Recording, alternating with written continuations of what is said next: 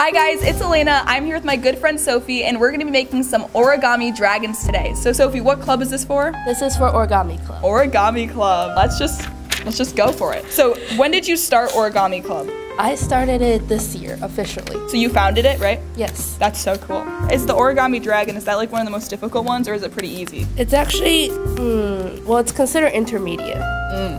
I'm at an intermediate level. But don't worry, like usually we don't start off this hard. We usually start with beginner stuff because I know a lot of people in the club doesn't actually know how to fold origami. Okay, so like it's all a learning process. Yeah. So you don't have to be really good to join the club? No, you could be like absolutely know nothing about how to fold paper in half. Make. What's your favorite thing to make? Mine? Yeah. At the moment, it's currently origami dragons. Oh, I feel so special. Aw, yay. Oh, I did it. I did it. You got it? I did it. Good job.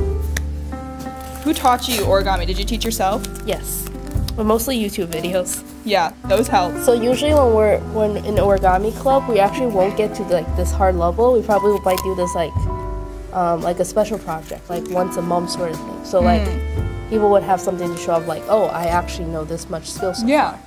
But we usually start with like beginner stuff, and then you're done.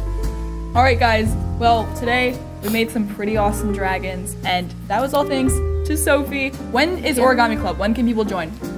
You could join whenever. It's on Tuesday after school from 2:30 to 3:30, and we meet in room 133. 133.